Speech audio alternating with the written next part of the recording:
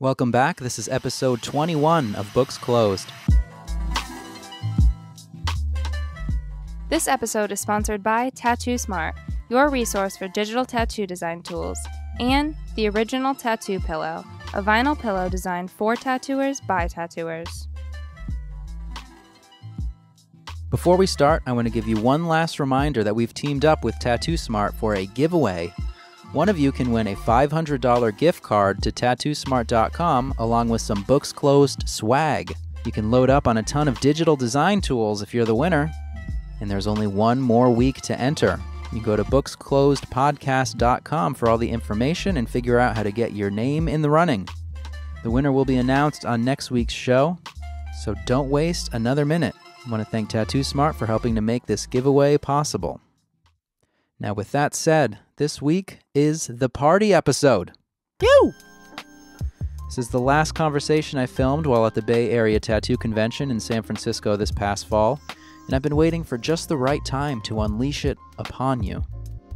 After one of the convention days, I ambushed a few people that were standing around after most had left for the night and pulled them into a room to film this. I usually try to plan before an interview and get some notes and ideas and craft a nice flowing conversation. And this episode is none of that. I mean, the conversation flows pretty well, but that's not due to any of my preparation. Luckily, I ended up with a great group of tattooers that did all the hard work for me. We start with Shawn Barber, Matt Knopp, and Beau Brady, and about halfway through we're joined by Robert Ryan. And I will warn you that some of the audio is a little inconsistent in this episode because we were having too much fun and I didn't want to be a narc telling everyone to stay on the mic and turning dials and this and that. Let me live for once. I smoothed it out as much as possible, so hopefully it's not too distracting. And without further ado, here it is, Tat Talk, Group Edition.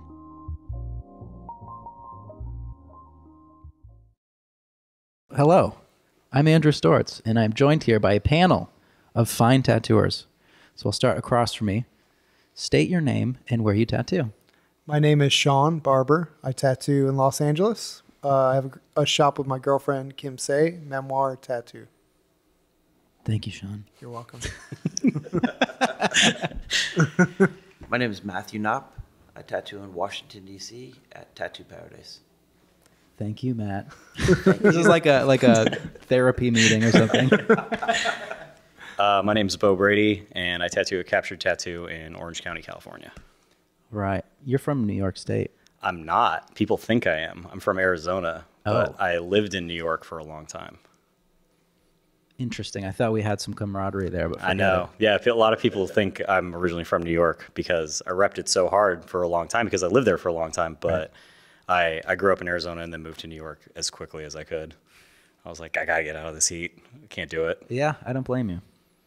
Well, before we started rolling here, Beau, you were talking about your back being all fucked up currently. Yeah, it's super cool. So I think it's a pertinent topic to talk about, I guess, aging and how our bodies are failing us. Because personally, I haven't experienced much of that yet. Yeah. Because I'm still but a young man. Yeah.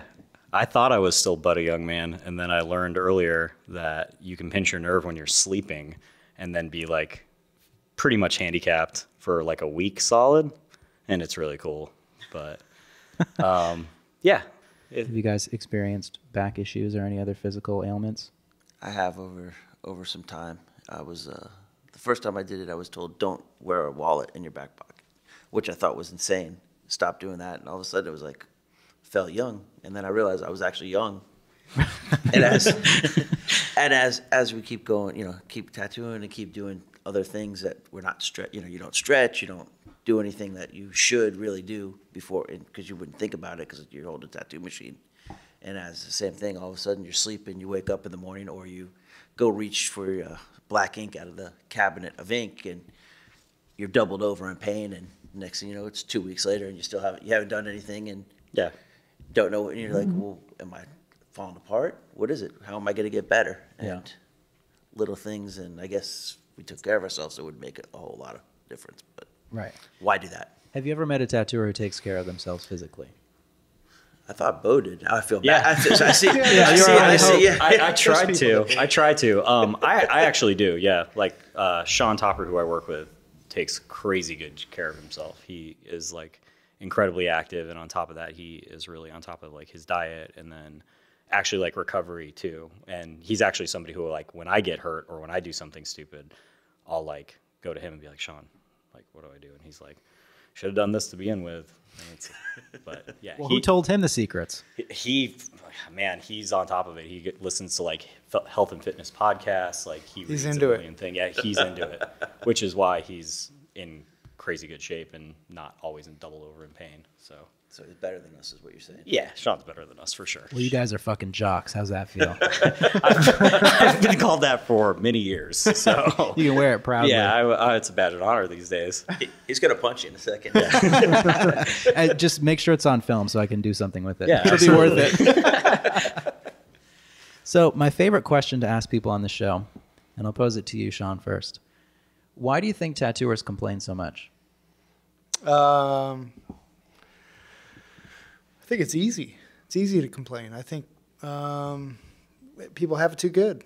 I think most tattooers have never had a job outside of tattooing, so I think they're used to everybody telling them that they're the best thing in the world, and their peers and comrades appreciating them for what they do. And I think I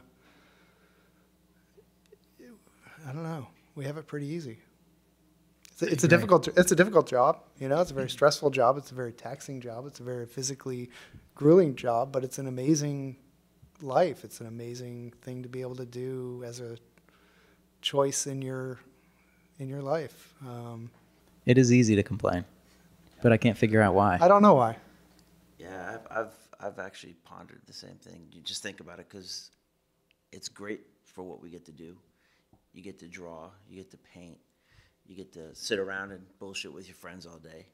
You can work as hard or as little as you want and still live how you choose to. So if you want to drive a sports car, people drive sports cars. If they want to ride motorcycles, they ride motorcycles. If they want to, ride bikes or work out, they ride bikes and work out.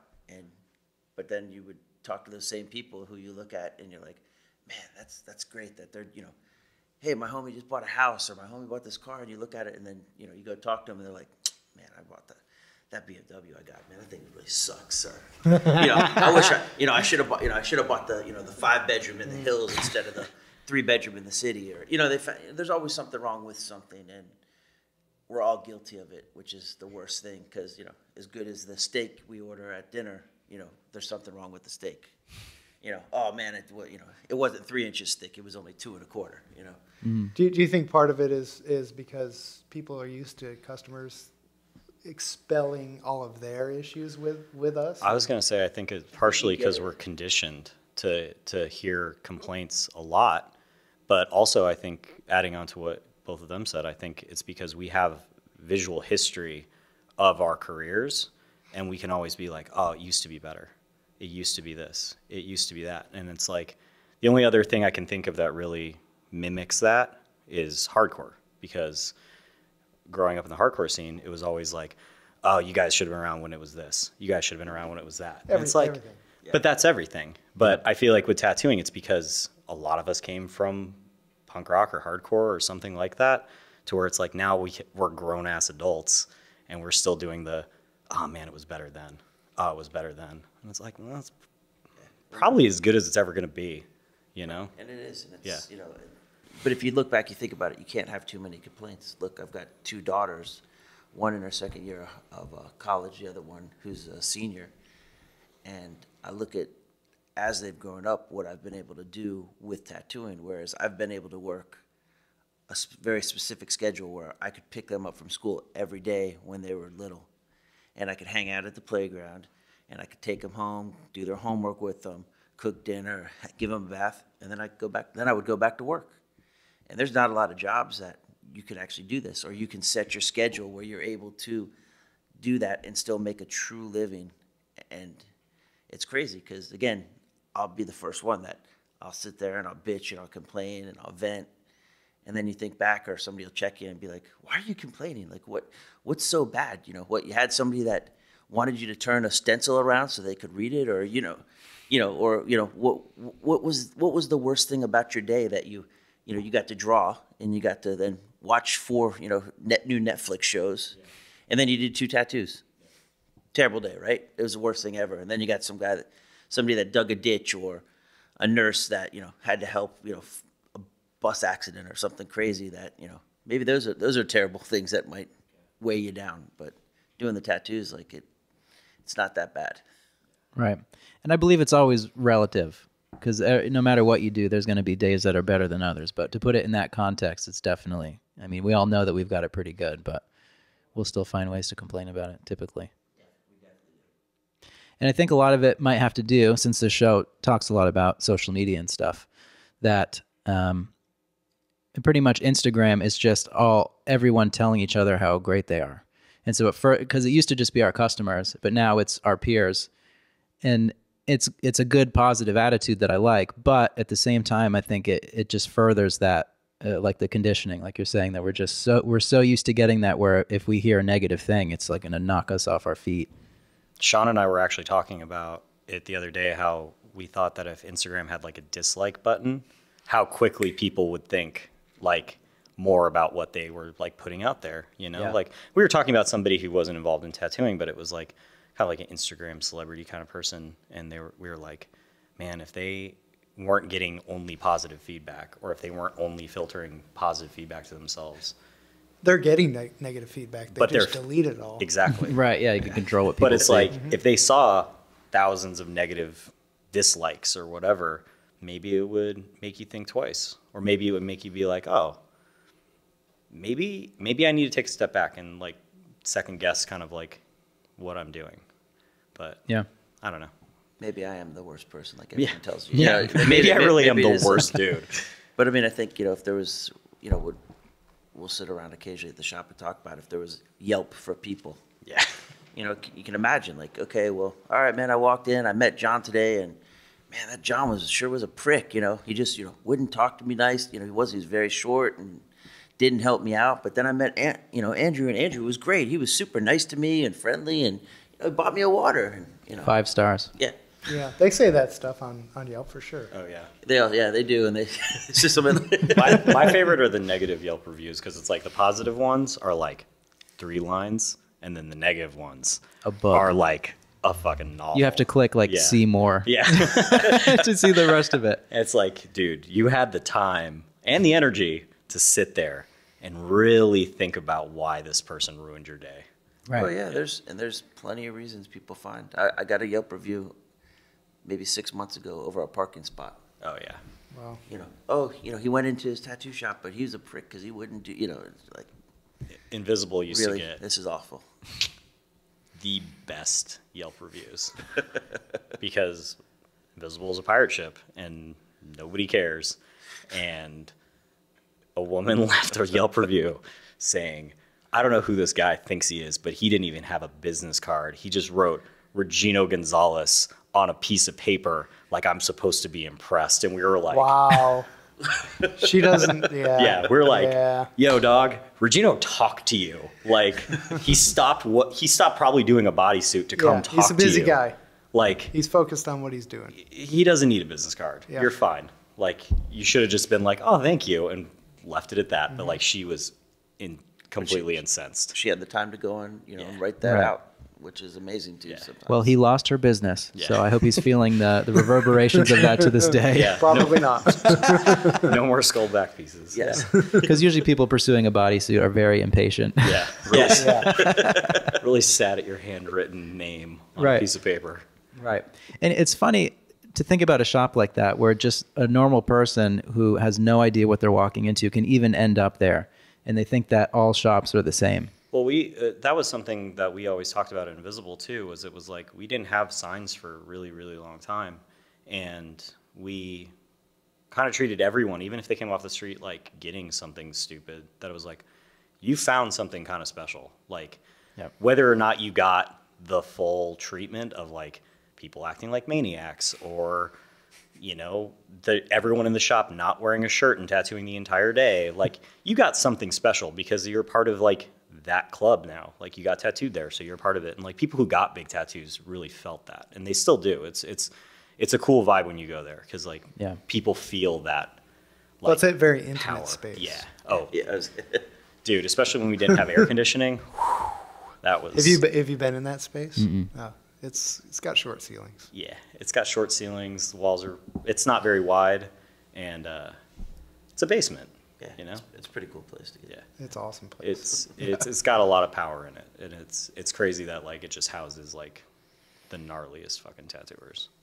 But yeah, it's yeah. And imagine if you just stumbled in there for your first tattoo, and then that totally molded everything that you know about tattooing from that point. Dude, you'd be You're lucky. surprised. It's pretty cool. Yeah, you'd be surprised. Like, it's funny because there'd be people who come in and have no idea what they were walking into, and then leave and come back and be like, I didn't realize that I come someplace special. Like, they looked us up on, like, you know, just the internet or whatever, or they looked up, like, the Instagram, and they were like, dude, I didn't realize that this place was this. Like, it was just the shop that came up on Google that we walked into that day. Yeah. And I'm like, yeah, you guys lucked out. Like, it didn't matter who you got tattooed by there, you know? Right. Like, because I was back when I was there too. It was, you know, kind of if somebody had time, they'd do the tattoo. You know, like you could get a random walk-in from Damian Rodriguez, and it's gonna be fucking laser perfect. You know. So. Yeah.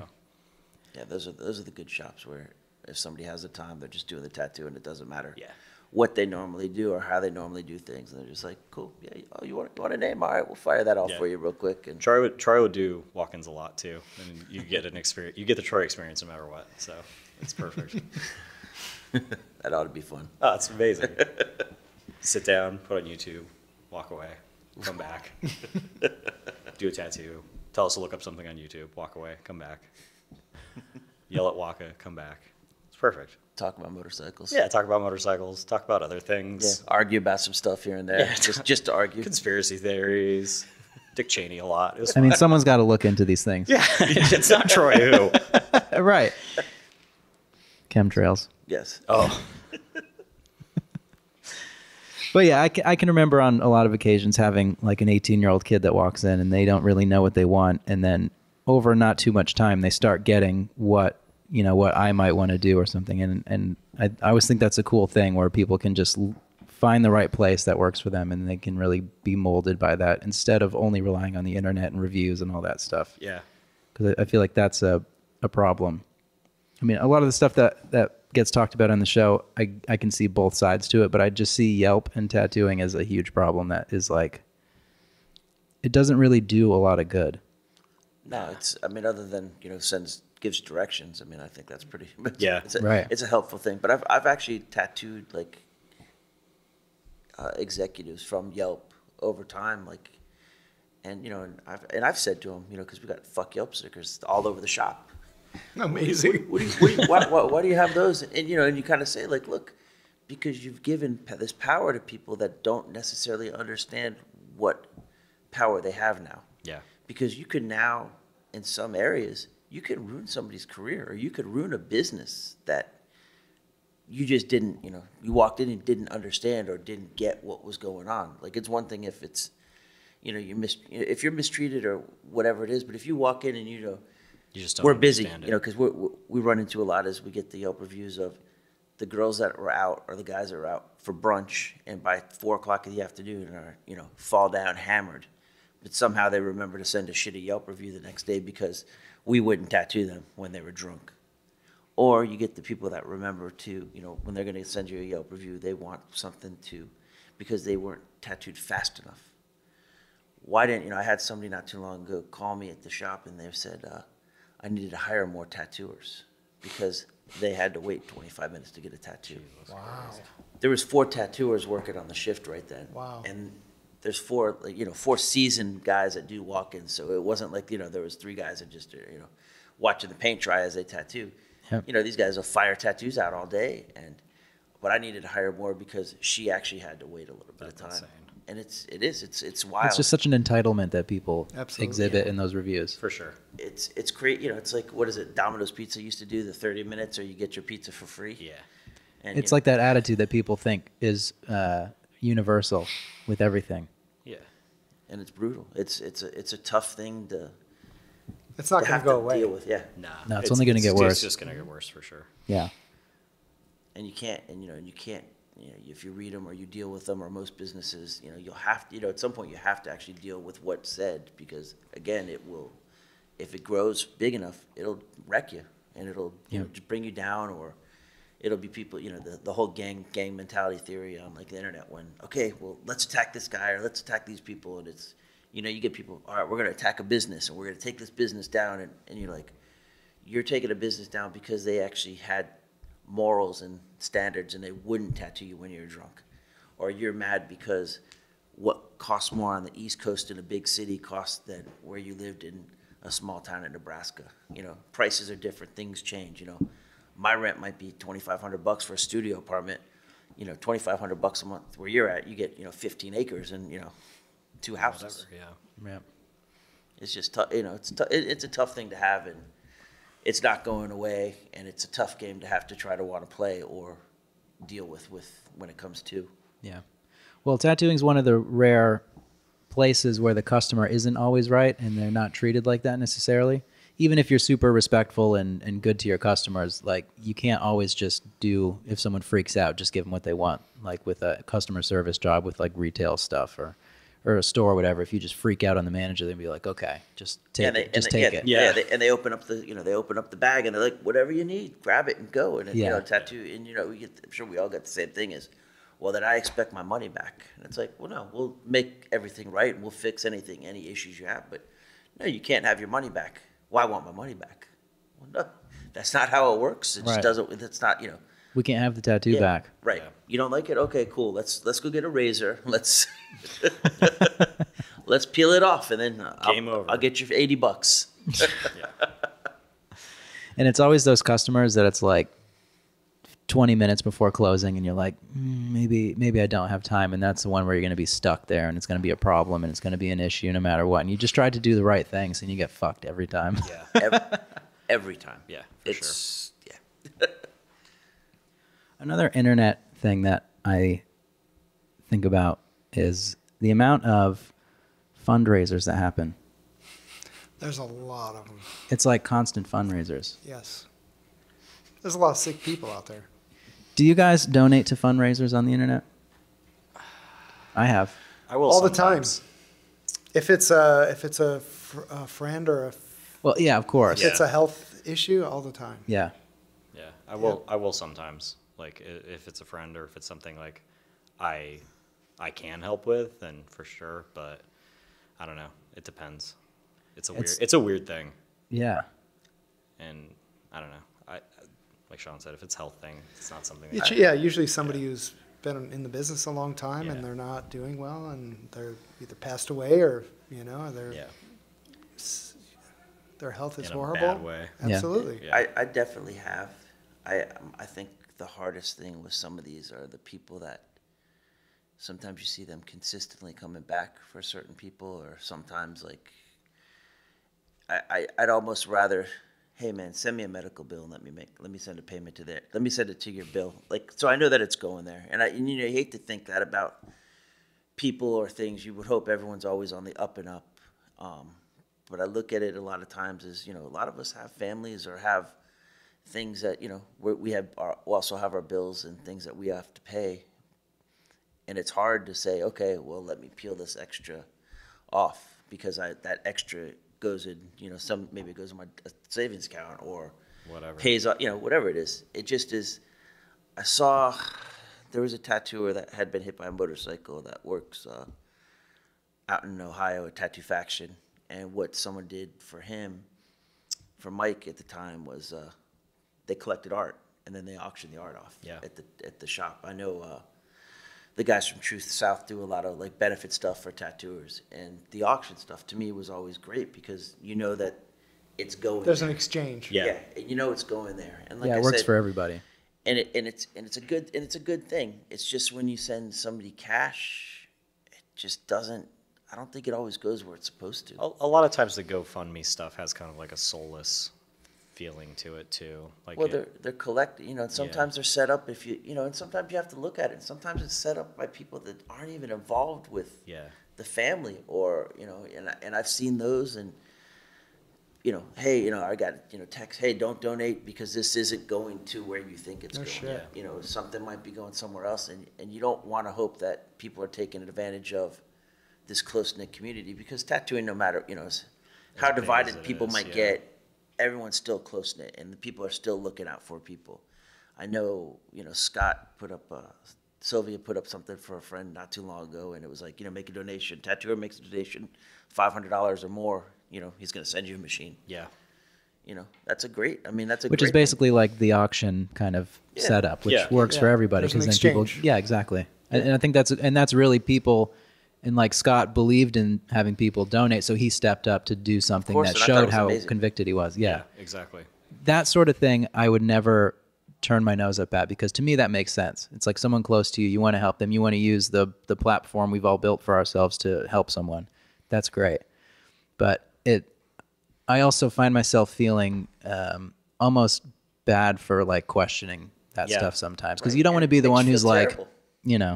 I don't know about that one, because everyone's got issues and we all have shit going on. Again, but it's again, we all might have something that sell some. Maybe we should sell something of ours off or something.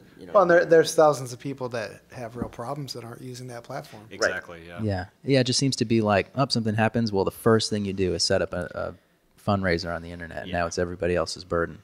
Yeah.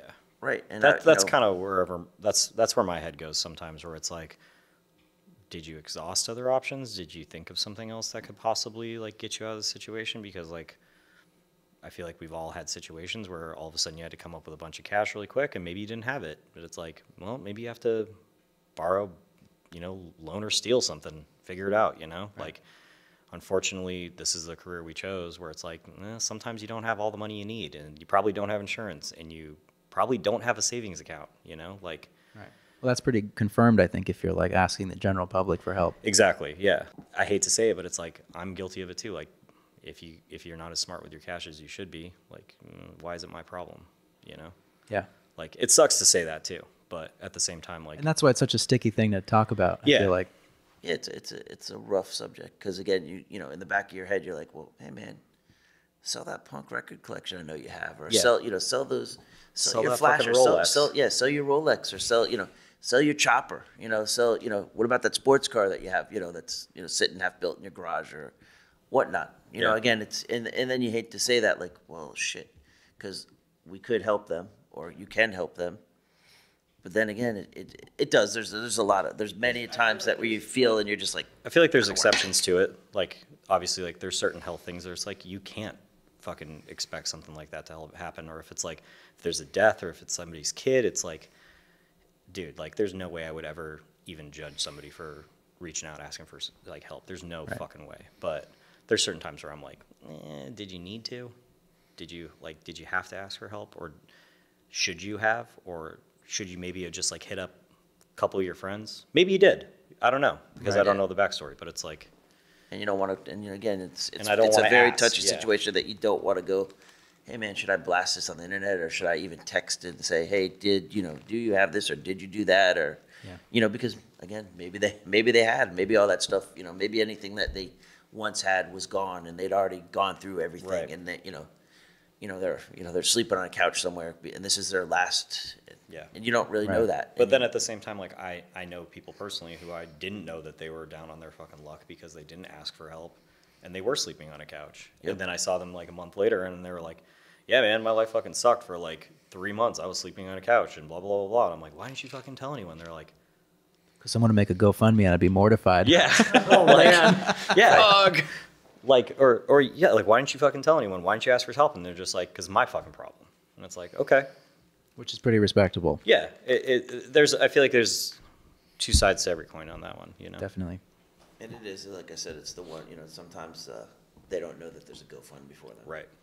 Yeah. And again, I know that there's been a few people I've known that have been in the hospital or whatnot, and there's all of a sudden, oh, hey, I sent you some money. And they're like, to what? And you're like, oh, to your GoFundMe. What do you fucking mean there's a Go? And you're like, oh, okay. And then they're like, well, my cousin just bought a new Cadillac last week, so I don't know where that money came from. Damn. Right. It's such a tough one.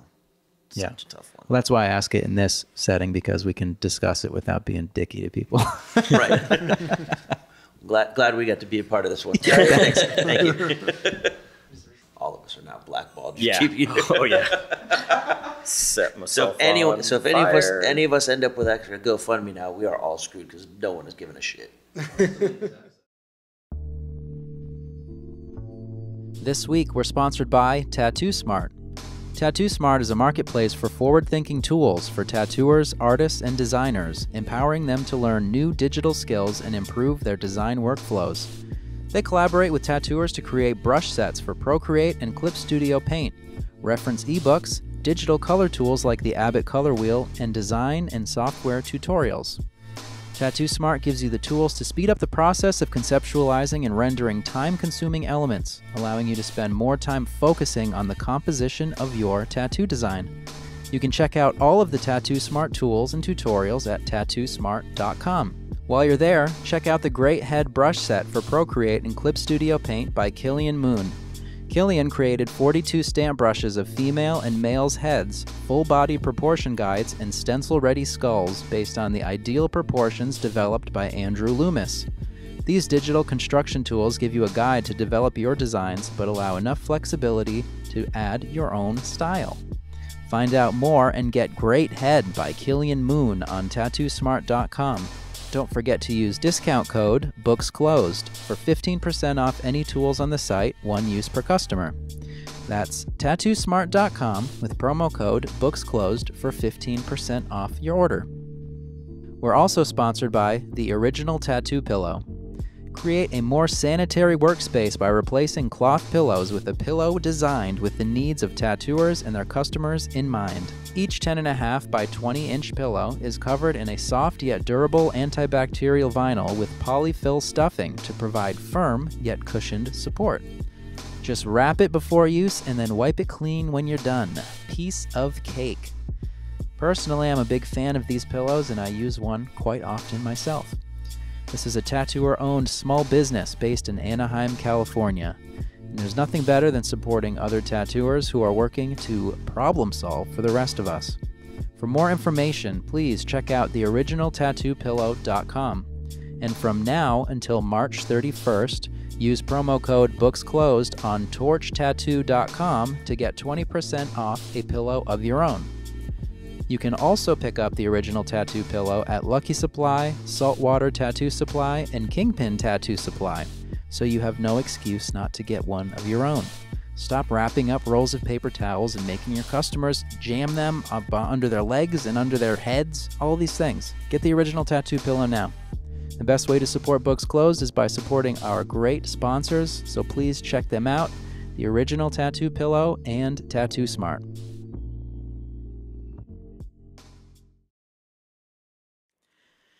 And that kind of plays into another thing that I've noticed while doing the show, that whenever I'm talking to people who like have businesses or sell stuff on top of tattooing, everyone that I talk to is so modest about money stuff. No one wants to admit that they're making money. We're obviously all making money. That's why we do this to an extent.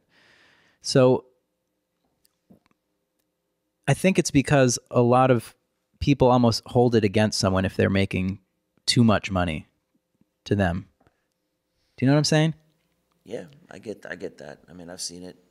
Oh, you got a shop. Oh, you got a couple shops. You got this. You got that. Oh man, you must be living. You're living well, or hey, I see you here again. Oh man, everything must be great. Not like, oh man, hey, you've been investing your money well, and you did well. You've done well with real estate or whatnot, or hey man, you're working a lot and you're doing It's almost, like you said, it's almost held against you in a way sometimes. Yeah. It's weird because, like, for me personally, like, I've always been stoked whenever I see people I know, like, coming up because it's like, oh, that's something, like, I aspire for. Like, I want to fucking buy a house. I want to fucking have nice shit. And I want to get there from hard work, and I want to get there because people like or appreciate what I do. Like, I want to get there on my own merit. But it's like, if my friends are getting there, hell yeah, that's awesome because they're getting there because their hard work got them there, So I've always kind of looked at it in that aspect, but I've definitely seen it where people are like weirdly either jealous or like, I don't know, like hating on them. Yeah, just hating.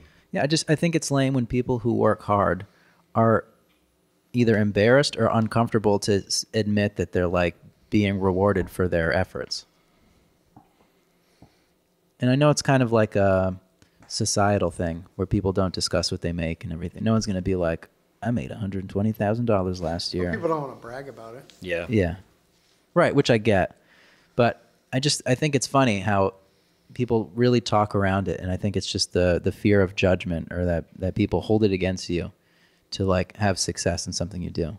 Like if you do a beautiful painting and you sell it for, you know, the amount of money that it's worth, someone might see that and be like, well, why are you getting paid that much? Sure. But it's sure. like, well, because you've put in the work to be able to do that, and someone wanted to buy it. But there's always going to be people that just sit there and like stew in their own negativity towards that. And I think that's Absolutely. Well, they also don't realize that, you know, in a year I might make 70 paintings and sell 5. Yeah, but Yeah. And you know what I think the tough thing is about You know? probably about that is because if someone knows what the price of a painting was, or if you know they know someone that bought one, then they're counting what you make. Now in their head they're counting your money for you. They're like, oh, he just said he made 70 paintings. I know he sells his paintings for this. Man, he's, you know, and again, like you said, you might have Driving a goddamn you might have- Maserati. you might have 65 of those things sitting in the house, like because you know we all, whether we paint or whatever we do, you know, artistically, outside of tattooing, we all have made stuff, and whether we sold it or we keep it, we keep, I think, more than we sell. Most people do, unless you know, unless you guys are all way luckier than me. You know, I have a majority of anything I've ever made. Yeah, I'm like, I recently been painting more and getting rid of it because I can't look at it anymore. But yeah, for a long time, I wouldn't even try to sell it because I'm just like, nobody wants to buy this. Like, But they might. And so now I'm like, maybe you do. Look at this. Take a look at that. What do you think? and before you know it, people can resent you for making money too. Yes, dude, I cannot wait for that day. You're such a jerk. I cannot wait for that day when somebody's like, man, that dude, handsome and rich. What are the odds? Yeah. Man, look how old he is, and he could still fit into Fred Perry's too. This is Who knows? crazy. It's crazy. Slim, handsome, rich. Has he got his hair still? Nah. Shaving that since I was 23. Yeah, the money stuff is weird because that is such a huge part of what we do that I think doesn't really get discussed that much. No, it's the same as, you know, again, it's when it comes to the money, it's, you know, if you upgrade your plane ticket, then all of a sudden, like, oh, you flew business class, or you flew, you know, premium economy, like, damn, man, like that's insane. And, you know, they didn't bother to ask if, you know. Why would it be a topic of conversation? That's a good question. It shouldn't be. I feel like it's only a topic when it's negative, I guess, and that's why people. And maybe the context of the show isn't reality, but like when discussing certain things, it's not that I would expect someone to be very forthcoming with that or any specifics, but just the way that people that I know are successful through their hard work and their risks that they've taken and everything that they've done. It's like almost a bad word to admit that in any way. I guess people don't want to come off as being braggadocious, or I don't know. Yeah. I feel like we all kind of, like, being tattooed in general is kind of like flashy. So it's like you kind of wear that on a day-to-day basis. So maybe kind of like showing off more than that. Like, to me personally, it's like I usually wear a hoodie and hat. I got my whole head tattooed, but it's like I don't want people to like talk to me about it all the time. And it's not just because I don't want tat talk. It's like I'd rather just kind of chill, you know? So maybe it's still kind of a similar thing where it's like maybe they don't want to talk about like, oh, I made 50 grand going here, or I made 100,000 a year, or whatever. It's like they're just trying to keep it more on like a, yeah, I did good. I was successful. Some of those I know over the years have been people trying to keep it secret because they don't want anyone else to go to where they were. Yeah. When they've made the 50 grand on their, you know, their 2-week trip or something like that, they're like, oh man, it was all right. It wasn't that good. And you know, in the meantime, you're like, oh, but you told me it's, you know, it was well. I think I should go there. No, you don't want to, you know. It wasn't that great. It wasn't that great. They're not really into the stuff you do. I think I've seen people kind of do the opposite thing, tattooers, where they almost feel like they have to overcompensate like in the rest of society to like validate themselves. The way that some people who aren't tattooers don't realize that this is a career and this is something that people can make a living doing. So they do things that to like keep up with people outside of tattooing. I could see that. My family definitely asked me when I said like I started apprenticing if it was a real job. Like they're like, oh, is tattooing like a real job? And I was like, think so. Yeah, might be. I don't know. Right. You know, but Yeah. Yeah. How did your families, when you were first tattooing, what was the reaction to that? I had already had a career. I was actually doing printing. So when I fucked around with tattooing initially in high school, it was completely, don't do it. And then got a couple tattoos, and it was the worst thing I ever did in my life. Like, I was going down, and then I, got away from it while a lot of other friends got into it. And they actually proper apprenticeships and did all that stuff. And I was working, doing printing, like I said, doing printing. And all of a sudden, all these friends that now they've been tattooing a few years, they're like, why aren't you doing it? You used to love to do it. And when I sat down with the family and I was like, all right, this is what's going to happen. And this is what I'm thinking about doing. They're like, my dad was like, he's like, so you're going to work a full-time job and then you're going to work at a tattoo shop until 2 a.m. every night? Yeah. And you're only going to be off on Sundays? Yeah. And that seems like a good idea. I think it's going to work out. And he's like, well, I hope it does for you. And, now looking down the road, almost 22 years later, it worked out well. So it was a little rough go for a while, but it actually has been it's been well, and I'm glad It's working out for you. I'm glad I did, and I'm glad, and you know what? I'm glad I did it the way I did, because I didn't love it or respect it when I first was introduced to it. It was just a cool fly-by-night thing that I liked to tinker in, and I'm glad that I actually learned to appreciate it and love it and get to where I've gotten. Yeah. Well, I don't think you can last that long doing it if you don't cross over into that zone. True. Because if it's just like a job, then it's going to probably break your spirit before you can persevere past that. Yeah. I have nightmares about tattoos, like straight up. Like that's how deep it gets into my brain sometimes, where it's like I'll do a tattoo and be like, I could have done it better. And then it's like I'll sleep and then I'll think about it and then wake up being like, damn it. But yeah, I mean, if it didn't occupy my brain like that, I don't think I'd do it, or at least I wouldn't care as much as I do. Right. I wouldn't try as hard as I do, so. Yeah, those are the ones I get those nightmares too after I go home after doing a bunch of Bible verses and paragraphs, and middle of the night, all of a sudden I think, God, how did I spell that wrong?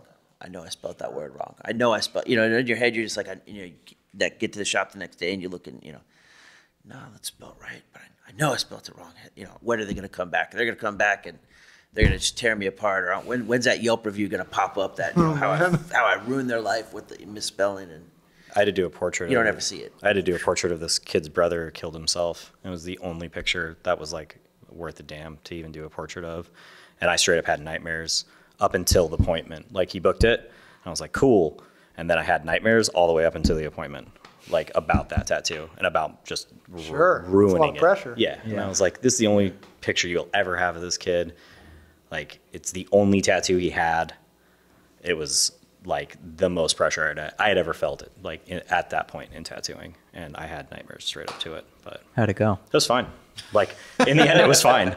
Like I took a lot more because you stressed so much over it. I think so. Yeah, I took a lot more time on it than I typically would have. Like would have just like got it done and that would have been that. But like I sat there and really took my time and made sure everything was sewn up and it was fine. But yeah like totally nightmare city up until that you point. leveled up after that one. Yeah, I was like, Regino came over and goes, that was a good one. Went to the basement, did push-ups. It was fine. Oh, man. Did you check with Shawn, make sure you did them the right way, though? Oh, yeah, he was fine. Okay. Yeah. Troy was like, nah, just straighten your back more. I'm like, all right. Yeah. Maybe that's what happened to your back, because you were doing the push-ups with emotion and you weren't using the proper form. There was not enough sadness. There wasn't enough Viking helmets. Man. I can always think of times I've done tattoos where for whatever reason it's just like sometimes it just feels harder and you really have to struggle just to get it done. And in your head you convince yourself that it just looks like shit, and then you dread seeing the person coming back, and then they come in for something else and you look at the tattoo and you're like, it's not so bad. And you almost like it because you're convinced it's a total train wreck. and everything went wrong, and it just nothing went in. The lines didn't go in. It just their skin looked like it was just like Everything was a battle. yeah. Yeah. And then you're like, who redid this for you? Yeah. Did you get this redone somewhere? Right. Who did this for you? How did this Right. happen? Yeah. But then you can feel false confidence sometimes because it's like, well, if I remember that being so bad, then this one might not be so bad. But then it truly is that bad. When you see the next one and you're all sure you're like above that now. It's tough. It's hard to stay in check. How about you when you started with your family? What was the reaction like? They didn't know. I mean, they understood a little bit why, but I started when I was 35. Like, why? I was an art teacher. Like, why do you want to quit teaching to pursue tattooing? Like, yeah, you're a heavily tattooed person. You're painting these things, but you have a job. You're doing fine. You're making a living. You know, why do you need to do this? It was difficult. Yeah. It was difficult for me to make that choice for myself. What pushed you over the edge to go for it? Encouraging people around me, and just it's either you do it or you don't. You know, and I had to convince myself of that fact, and it was hard. It was fucking hard. It's almost harder when you're older because you're set up with a whole life for a while, and to leave that behind is different from when you're like 20 and you think maybe I want a tattoo. Yeah, I had responsibilities. I had debt, significant debt. I had, you know, the first 3 years tattooing, I didn't make much money at all. That was very, very difficult. Yeah. Yeah, you're living the regular everyday life that, you know, you got a paycheck every week. It was, you know, you made a salary that the same salary, you got paid, you know how much you're going to make, you're going to get paid, and then you jump into this new one that it's like, well, shit, I made $200 this week. That sucks. Like, Well, and you can't learn it without being there. right? And Yeah. you have to And go observing that and route. Doing the things that your teacher's asking you to do, and the other people in the shop are asking you to do, and Yeah. it was not easy. Yeah, I was living in like a hardcore kid house and sleeping on a floor and eating Del Taco every day when I was apprenticing, so it didn't matter. Yeah, Beau, how old were you when you started? I started working in tattoo shops when I was 17. Yeah. And I apprenticed under this dude, Ed Slocum, in Arizona, and then moved up to Phoenix and finished my apprenticeship up there. Yeah. But yeah, like pretty much the only real job I've ever had is tattooing. I fell in love with it as soon as I kind of saw it and was like, okay, that's what I want to do. But yeah, like I decided that's what I was going to do. And like I said, slept on floors and didn't care because I was young enough to where it didn't matter that I didn't care.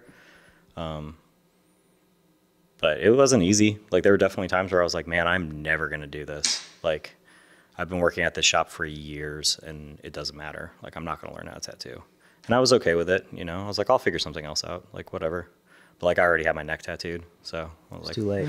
yeah, I'll probably be like a Shop piece of vac. garbage somewhere. Like who knows? But yeah, like my family kind of knew I wasn't like gonna go the college route or go like the regular job route pretty early on. Like they were not stoked, but they also just understood.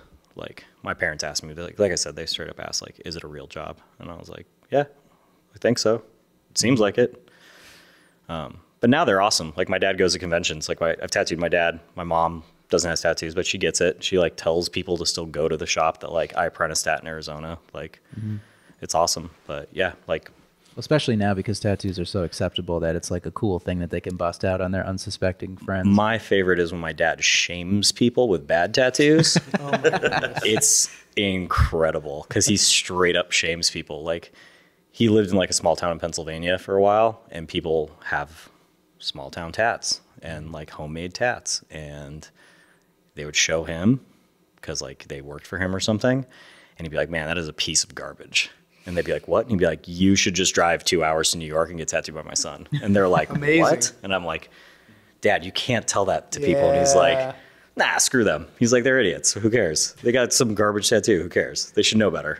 You're like, no, I don't want them to come to the shop. That's Yeah, what the problem exactly. is. I'm like, no, that's the problem, Des. They're gonna come to me and be like, I've got $60, and I'll be like, cool. The shop minimum's 100. They'll be like, I got $60, and I'm like, You're all like, right, you guys great. you don't even got enough money to get out of the city now. Yeah, exactly. Like you can't even cross Lincoln Tunnel. What are you doing? I've heard people say in the past that they think that growing up in the hardcore scene prepares people to have like a great work ethic? Ah, that's a lie. Do you think there's any truth to that? Are people in bands, and obviously it's not across the board, but for someone who's young and playing in a band, that might be the first business that they're running. And some people who do it right can really, I feel like, make a lot from that. I think it's like, like you said, like, I think that there are people within the hardcore scene that, like, just like anything else, just like any other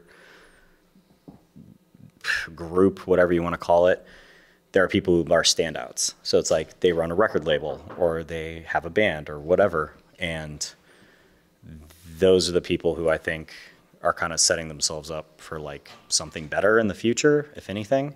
But a lot of times, I don't know. I think most people, they kind of just get lost in mediocrity, I guess is a good way to put it. Like, well, I think, you know what I think the hardcore scene is in some of the bands, they get that same thing that tattooers get, where there's always somebody stroking that ego and sound, oh man, you guys are great, you're great, you're great, you're great. And then all of a sudden you're like, dude, that band sucks. well, it's crazy too, because I feel like with the hardcore scene, I feel like people within it are kind of up on shit a lot faster than most other people. Like, most hardcore kids I know knew about Instagram, Twitter, MySpace, Facebook, all that shit long before it was popular anywhere else. And then the regular world gets a hold of it and kind of like normalizes it. But I was on Instagram. I remember I was on Instagram. It was like it's Thanksgiving time. I had joined it right before I had gone down to North Carolina to my parents' house, and I was with my daughters. And I woke up Thanksgiving morning, and and that's back when you could wake up and you'd have 14 new followers, but it was only Apple users that could use Instagram at the time. And my daughter, my 8-year-old daughter, had joined Instagram at the time, and that's when Instagram it was like straight pirates. It was it was full nudity. There was just, it didn't matter what the hell you wanted to put on there. It was all out there. And I remember going downstairs and was like, hey, delete that. You can't be on that app. Like, that's not it's not appropriate for you. yeah, And she's like, why not? It's pictures. It's so cool. yeah. But yeah, no, I do get some of that with the hardcore kids, with being like very hip to what's out there. I think I just think that they kind of like, because you have to find hardcore music most of the time. You have to find punk rock music. You can't just, it's not something that you hear on the radio every day. So it's like you already are used to finding the shit that you like and cool stuff out there. So I feel like that kind of attitude is good in a sense of like driving you to do something, but I don't know if it's necessarily like a good work ethic. Like, I don't get the good work ethic. Yeah. Out of that. Most of the dudes I used to roll with back in the day, like, I wouldn't call work ethic something that they had.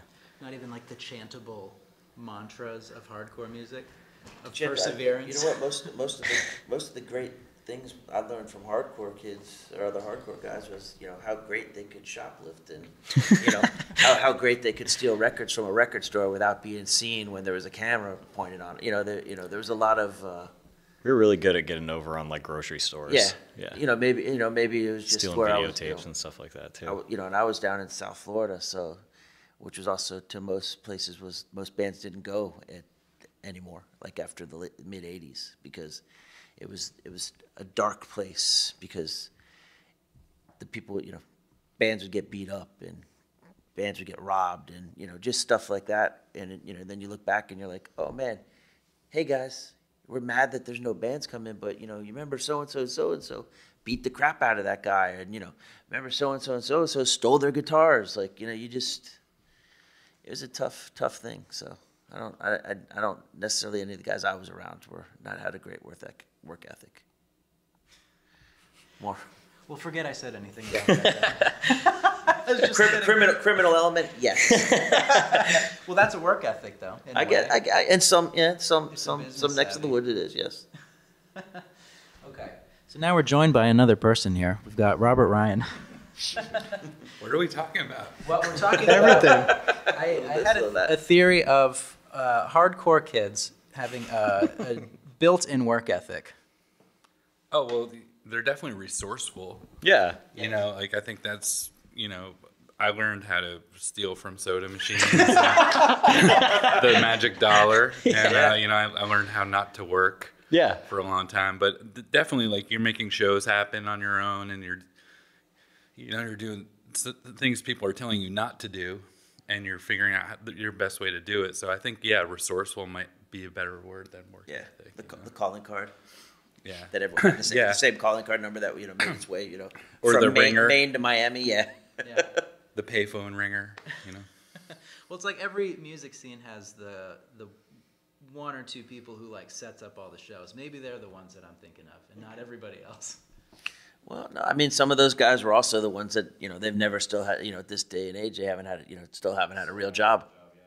Which, I mean, isn't necessarily a bad thing if you're getting by on, like, You got to hustle like that, man. It's, exactly. If your hustle is booking shows and you've managed to do it for 20 years and you're happy with where you're at, I mean, fucking awesome. Like, I'm not one to shut you down at all, but like, I think resourcefulness is a better way to put it. Like, you're going out there and you're figuring it the fuck out. Like, you're not letting somebody else figure it out for you. You're just doing it. Whether it's maybe illegal or maybe not the best idea isn't really your concern. You just kind of do it. And it's born out of necessity. Yeah. Because you have no one else that will like rent you a place, or professional sound man wouldn't want to get involved with a crappy hardcore band, but that's how you learn. Yeah, we used to have shows inside like storage units, like straight up just storage units in Arizona. Yeah, down South Florida too. That gray area, you had that gray area. Okay, you guys have band practice tonight. Okay, you guys can lock it up. Yeah, no problem. The next thing you know, as soon as the manager leaves, there's carloads of kids come in, build a stage out of all the milk cartons we stole from behind the grocery store, and go for it. Yeah, we had a practice space that was like 5 stories of just like rooms that were soundproofed, and there were some that were pretty big, like maybe about this big, as big as this room, and you'd have shows in them. Like, you would just set up the band on the floor, and like you just pay people. People would pay as they came up the stairs. It was like a weird house party, but like with hardcore bands. And cops never got called. It was always really cool. Like, and those were just locally ran, like just by somebody who was just there that day. Like that was something cool growing up there for sure. Well, like I was trying to explain to you guys, I think it's a resourcefulness more than a work ethic. Yeah, exactly. So one question I want to pose to everyone, and we'll go around the circle. We'll start with you, Matt. If you weren't tattooing, what would you be doing, do you think? It's scary. I'd probably be back working for a printing company. I mean, it's something I learned how to do at 15 years old, and I kind of feel like if I had to go back to doing it, I could probably still run the same machines, or kind of bullshit my way through it if not. And I don't think I'd have a problem if that's what I had to do to live and pay for the kids or whatever. Then that's what I would do. But God, the hell, I hope I don't ever have to. Because this is something special to be a part of, and every day, you kind of thank your kind of take a step back and just be like, man, I'm lucky to be doing this and lucky to be where I'm at. So Shawn, I would be doing what I'm doing now. I'd be painting tattooers, painting them working. Nothing would change much other than me. I wouldn't be tattooing. Yeah. I might teach more. That would be it. Yeah, I would continue doing what I'm doing. well, you're just showing off because you've got all these things to fall back on. I've had so many talents. jobs before I started tattooing, so I feel like I could do anything. I could, I've worked construction, I worked in a factory, I've worked in food service. Like I'll just do something, Yeah. I don't not want a tattoo. I love it. I love everything about it. Hopefully I can do it as long as I want to. Yeah, I think I would also be making art. I don't know if I'd be able to make a living from making art, so I wouldn't want to say that, I'd be remove myself from any kind of artistic expression, but at the same time, I'd probably be doing some sort of manual labor like I did before I tattooed. I was roofing and siding before tattooing. I did a legal business too, so that would, that was very lucrative and easy, and also like financed me to be able to play music and stuff like that. So who knows, maybe a farmer. It could be anything. What would you farm? Marijuana. Yeah. I already know how to. So, Yeah. No, anything like I think that would probably be a very I think of that as a honest way to make a living of any kind, like farming. I think that'd be a good way to make a living? I actually always have the same answer to this question because it's been asked to me before. I would work on a boat somewhere. I don't know why. I don't know why that's my answer, but I've always had the idea that it's like if I'm not tattooing, I'm just going to go work on a boat somewhere. Merchant Marine. Yeah, just go work on a shipping boat, work on a fishing boat, doing whatever. Bubba Gump.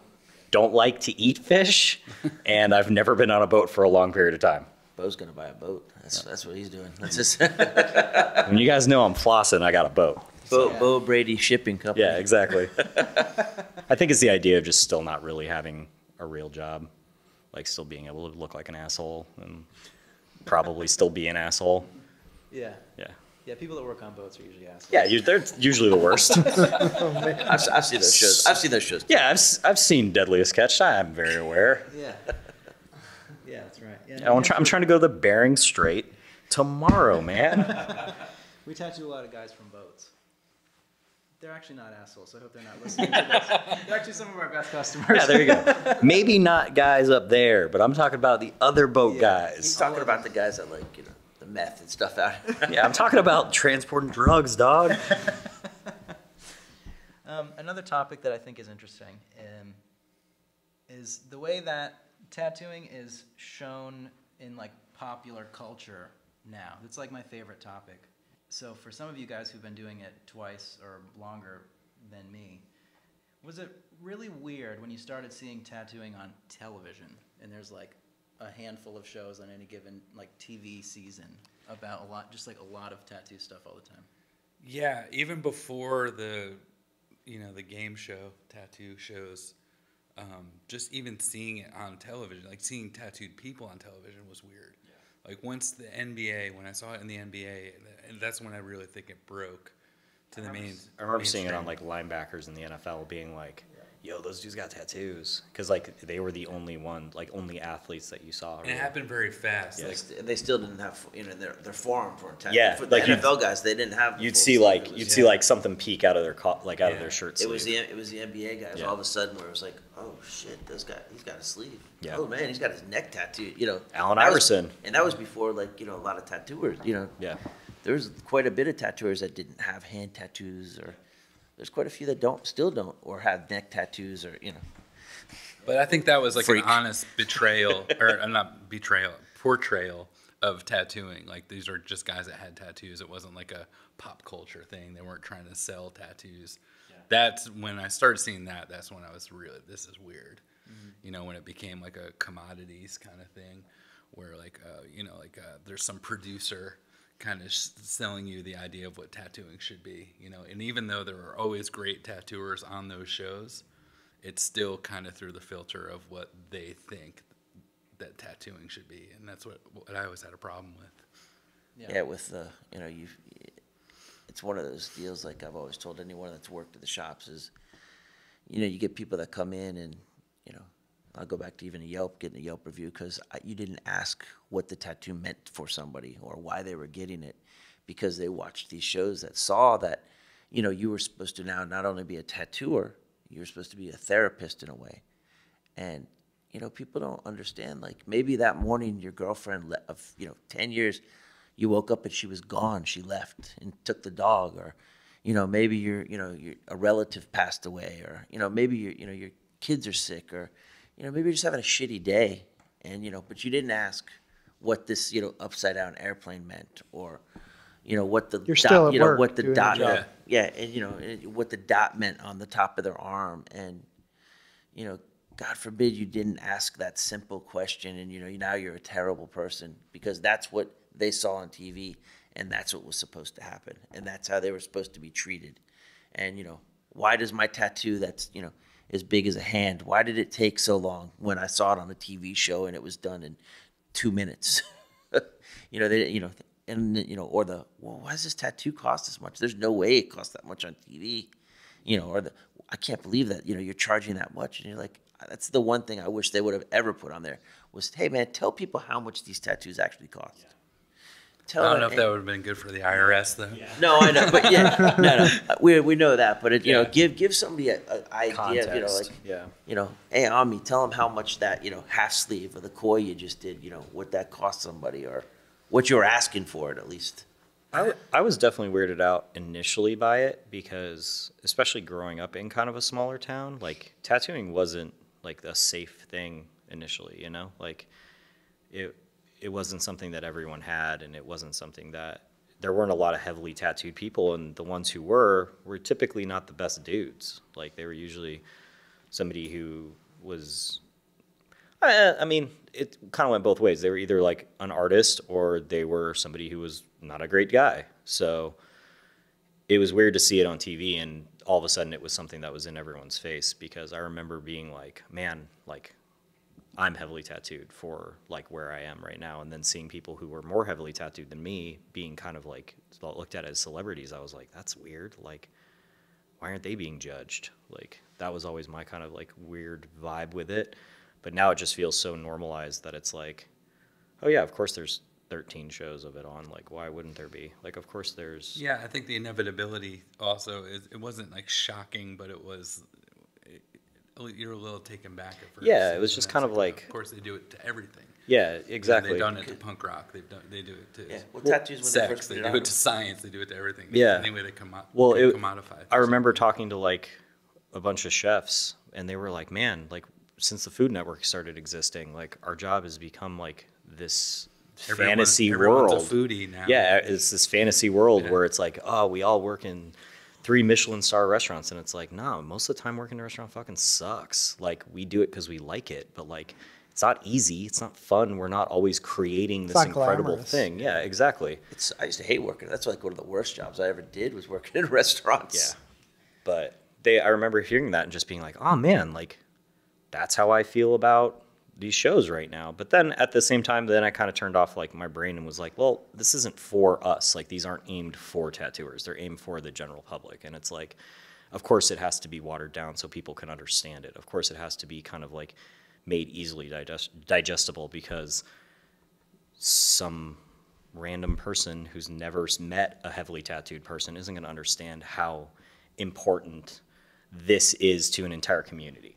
And whether that one thing is like a piece of Ed Hardy flash or a fucking machine from this time period or whatever, those are all really important to us and really important as a community. But like to this person, they don't fucking care. They just want to see something cool. They just want to, and they don't want to understand why that's not cool.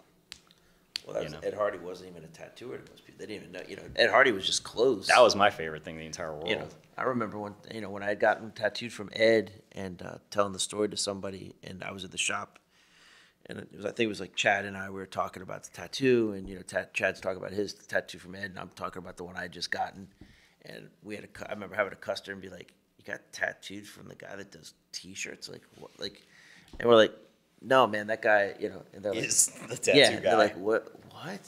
And then you can start pointing out the stuff in the shop, and they're like, they're just looking at you like you're insane, and you're like, yeah, the T-shirt guy tattooed me. He does cool tattoos. Maybe I'll get it rhinestoned out next time. But it's just weird stuff like that, because the shows weren't aimed for the guys at the tattoo shop. Yeah. They weren't on. So when we came in on a whatever Tuesday or something after it showed on a Monday, and we didn't sit around like a round table and be like, hey man, did you see the show last night? I always watch them. I fucking love them. I think they're so good. There's some I like to watch. I got some guilty pleasures I watch. I don't watch any of them. Really? Fuck no. Not at all. I loved Ink Master when it first came out. I thought it was so fucking funny. And I also liked it when like people I knew were on it. I was like, fuck yeah, get that $100,000. Like, get that $30,000. Yeah, get that. Yeah, you gotta pay that tax. You gotta pay tax on that shit right away. $40,000 with taxes. Like, That's amazing. If I went on Ink Master and I won, I would start a GoFundMe to raise the money. So get the 100,000, get the full 100. Yeah, There you get go. me back up to 100. Yeah, I'm in a time of need right now. but I always thought it was. I always think they're super funny. Like you watch it and just be like, yeah, this is fucking hilarious. Because like, I know it's not really like that. I know not every day at the tattoo shop somebody's got some like life-altering fucking beef with the person sitting next to You you. guys don't fight at work every day? We do. So captured is. I mean, just, there's a couple on. There's one on now that's just basically insanity. And Yeah, it's I believe amazing. it. There's so much obnoxiousness. Yeah. It's really hard to stomach it. Yeah, there's some. I can't do it. I haven't watched any of the newer ones, like mostly because I just don't have the energy to find them, and I've got my other shows, I've got my other programs. I like the one that's the customer strike back. What's that? What is this It's stuff? Ink Master's Redemption. Like, I've seen that one. if you messed up their tattoo, the customers can come back and like Get your ream well, it and I out, remember I yeah. saw that. I did see one of those, and they came out like screaming in somebody's face, and I was like, Dude, Yeah. like came out like, you ruined my tattoo, and I can't believe. And what are you gonna? And I mean, they're like girls, and I'm just like, wow, how is that Like, acceptable? yeah, like why? Well, you're putting this on, and it's like, how is a tattooer? You've agreed to do this, Yeah. to be treated like Yeah. this, like it's because somebody's gonna see that. They might Like, come to the somebody's gonna shop come and in do the the shop. same thing. Yeah. And act like that. Yeah. And you can't tell them at the shop you got it for free on television. Right. Well, do you, right. I don't know if you guys have ever seen the ones where it's like the tattoo, like the videos of the person, like the worst customer, quote unquote, and it's like the person screaming Yes. in a chair. It's like, dude, I've worked in crazy street shops where it's like get them in, get them out, and it's like one after another, and it's people sometimes who shouldn't be getting tattooed. I have never once worked in a shop where you were letting somebody act like that. No. It's It's like- the fault of the tattooer. Yeah. He lost Yeah. control. You never, Yeah. like that. Doesn't happen. Yeah. The worst you get that is like somebody getting a piercing and they scream for a second, and even then it's like, shut your fucking customer. You know, Yeah. you scream at the piercer. If they in the do, back you of the just shop. stop. Like we're done for yeah. today. You're like, Yeah. what is happening right now? Yeah, thanks. Thanks for the setup. You paid me. I'm sorry. When you want to do it, I'll keep this till you can actually sit and go on your way. I've had one customer who acted ridiculous, and she was freaking out before, like, it got to the point where I would be like, and she would start freaking out before I even started tattooing her, and I was laughing in her face. I'm like, you're acting ridiculous. Like, you know this. This is a Yeah. joke now. Like, Yeah. we're not even serious. We're not on the same page. This is hilarious to me. We're finishing your tattoo. This should have taken 20 minutes. It's taken 2 hours. Wow. This is amazing. But, like, she wasn't screaming while I'm trying to tattoo her. She's just acting like a clown. But I've never understood those videos of people like letting that shit happen. I'm like, I had a girl what are you recently, doing? and I told her, I was like, look, I tattooed a friend, and then the girl was freaking out while I was tattooing the friend. And I said, if you don't think you can do it, she's like, I can do it. And the first line I did, she's like, did one of these, kind of checking me with the shoulder, and I was like, you can't do this. And she's like, well, it hurts. And I was like, I understand that it hurts. I said, but it's gonna hurt. I said, if you just sit there, it hurts. What am I supposed to do? And I was like, here, just hold on. And I was like, you want to get the tattoo finished quick? And she's like, just start running lines and finish tattoo. And it's like a cross. So she's like, she gets up and I give her the thing, and she's like, why were you so mean to me? I can't believe you were so mean to me. And she got a tear, and I was like, oh, I said, and I started feeling bad. I was like, I didn't realize you were that upset. I said I was kind of joking, same thing, kind of like joking because you were acting so much when I wasn't even touching you with a machine. Yeah. And she was like, I told you it hurt. And I was like, but I explained tattoos hurt. They have to. She's like, hers didn't hurt. And I was like, they all hurt. As soon as you break the skin, it's with a needle, it hurts. I don't care who you are. You feel something. And and of course, hey, I'm sorry. I don't want to have now the Negative super Yelp. negative. Yeah. Yeah. Hey, sorry, I didn't realize you're that upset. Didn't realize of you were a course, 5-star Yelp reviewer. Yeah. Well, she had tears in her eyes. She might hit the 5 stars instead of 1 by accident. But again, and then you start to go, start to feel bad, but then you're like, well, you know what? I'm just trying to do my job, and I'm trying to do, we all price a tattoo, or we're doing a tattoo based on how long we know it's going to take. So if you price something, you price for $100 or something, that it's not going to take you 2 hours. And next thing you know, you're in a 2-hour tattoo, Yeah. and you're just like, oh my! Same thing we said earlier, where you're the last customer of the day, where you're like, sure, you know what? I'm going to do it for you because you've got here, and next thing you know, it's the worst experience of now your day is just terrible. What's that show called? Life. I would call it. What do they call when people shoot at the buzzer? When people shoot the shot basket? clock? Yeah. Yeah, they put up a shot clock in the shop, and it's like you have 20 seconds to figure out what you're gonna do. What'll it be? Yeah, exactly. Hail Marys. Yeah. Well, there's a new show that I haven't got to see yet, but it's MTV does I was it. just gonna bring this And up. it's Is it the Snooki one? Yeah. It's, What is yeah, it? it's Snooki from You've seen from. it. Yeah. Let's talk. Tell us what it is, because I haven't got to watch it, and I was like, It started in England too. Yeah, you've seen it? Oh, I saw the England version. Yeah, so it's the same thing. It's like the worst tattoo show, and I feel like this might be the last one. Like this is as low as it can get, and then they're just going to be like, all right, we're going to make more shows about bakeries again. Have you seen Black Ink Crew? Yeah.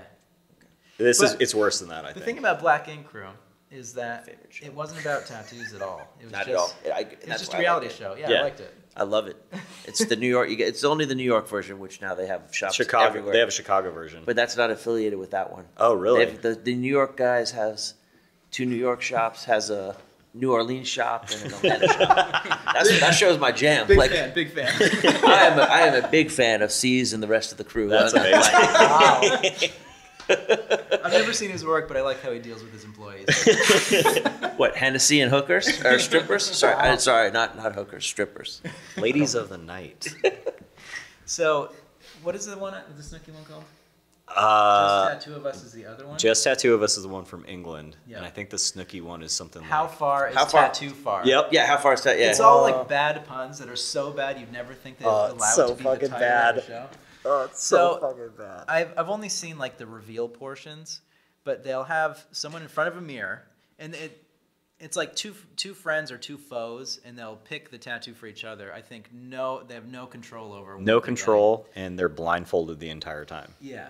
Wow. And they've Dude, got, yeah. What the heck? Dude. And the set looks like the Ink Master set, where they've got like brightly colored cubicles, all of different colors, so you know you're in like a different place each shot.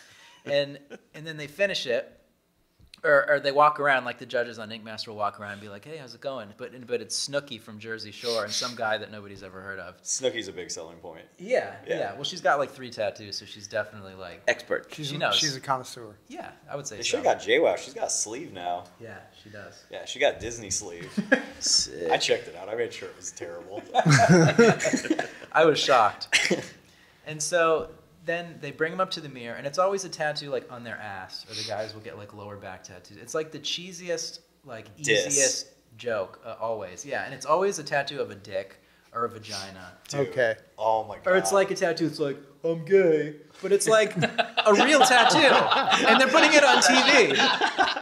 It's great, but they do it. The one that I saw that was a clip was Snooki's looking at this tattoo, and her face is like, I can't believe this shit is real, but it's clearly put on because it's like that's what they're paid to do. She's an actress. Yeah, she's an actress. But Now. They're like, do you want your $5,000 or not? this girl chose for like her girlfriend a like portrait of herself, or whatever caricature of herself in a garbage can next to this girl's vagina because her pussy stunk. Wow. And I was like watching this on my phone, just going, yeah, this is where tattooing's at right now. Rome This is sick. burning. Yeah, It's this is sad. sick. No, Rome It's Burn. sad. Yeah, this is sick. Yeah. And from what I can tell, they are legitimately real tattoos. Because they're so ridiculous, I think, okay, these are, when they show it, it's got to be fake. It has to be fake. You can't do this to people. Mm-hmm. But it's seemingly very real. They did one at the shop. They did one at the shop when I was in Miami. And I can't remember who actually did it. It was Nikki, wasn't it? No. So this is back in '99, I think it was, down in South Beach. And MTV had a show. It was like, what would you do for $100 or something like that? Like spring break. It was one of the spring break shows. And they brought a guy in the shop. I'd eat my own shit. Yeah, well, they brought a guy in the shop, and basically, what would you do for $100? Would you get a tattoo? Would you get a tattoo? Yeah, I'd get a tattoo for $100. So the guy gets a tattoo for they give him the $100, and it's Ricky Martin's signature. And the fucking guy loses his shit. But that's now went from there to this picture of Actual TV show. I got paid $200 to do Ricky Martin's signature on someone at New York Adorned. It was my first walk-in. That's amazing. And that guy was excited, right? Yeah, it was a girl. and they were and this person was this guy was fucking lost it, just livid that I can't believe you would do that to me. And it's like, but you got your $100, dude. That's what you wanted. It was sick hundo too. Well, people are selling their skin for advertising, right? Yeah. Well, yeah. Oh, I remember those were eBay. Put this ad on what was the boxing company that was paying everybody to do it. I'd love to check in with those people now. Oh yeah. Where If they're still living with those tattoos. Where are they now? I think I'm being pranked right now. Yeah. Well, this is the show. You're getting tattooed now. All right, guys, come on in. Hold him down.